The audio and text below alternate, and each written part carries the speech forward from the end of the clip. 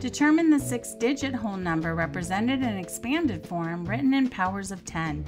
Each place in a place value chart has a value that is 10 times as great as the place value to its right. So if we look at our ones, there are 0 tens there. And in the tens, there's 1. In the hundreds, there are 2 tens. In the thousands, there are 3. 10 times 10 times 10. Let's look at it another way. So if we take our place value chart and we imagine that it is 1, so the ones place is a 0 times 10, and then you look at 10 is 1 times 10, and hundreds is 10 times 10, and thousands is 10 times 10 times 10. An easier way to write that is using exponents, because when you look at the 100 millions, we're writing 10 to the 8th power, but you would write out 10 times 10 times 10 8 times.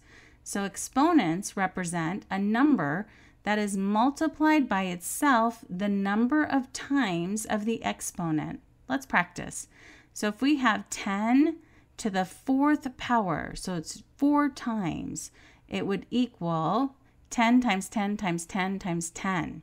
So that's the same thing as saying 10 times 10, which is 100, and then that times 10 equals 1,000, and then 1,000 times 10 equals 10,000.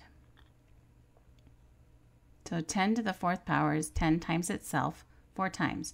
What number has the following expanded form? So we're looking at 9 times 10 to the 5th plus 6 times 10 to the 4th plus 5 times 10 to the 3rd plus 8 times 10 to the 2nd plus 7 times 10 to the 1st plus 6 times 10 to the 0. If we wrote that out the long way, it would be 9 times 10 times 10 times 10 times 10.